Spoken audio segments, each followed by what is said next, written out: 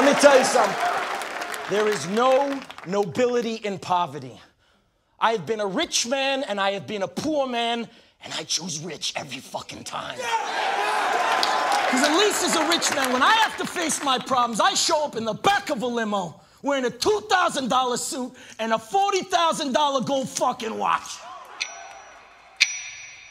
Fat boys, duke it out. Hit him. Get the fuck off of me!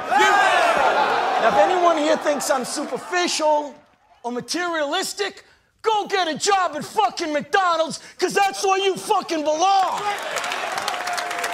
But before you depart this room full of winners, I want you to take a good look at the person next to you. Go on.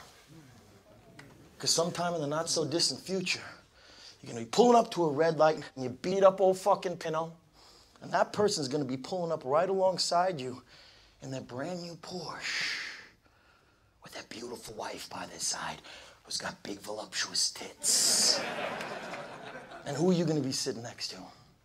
Some disgusting wildebeest with 3 days of razor stubble and a sleeveless muumuu crammed in next to you and a carload full of groceries from the fucking Price Club. That's who you're going to be sitting next to. So you listen to me and you listen well. Are you behind on your credit card bills? Good. Pick up the phone and start dialing. Is your landlord ready to evict you? Good. Pick up the phone and start dialing. Does your girlfriend think you're a fucking worthless loser? Good. Pick up the phone and start dialing.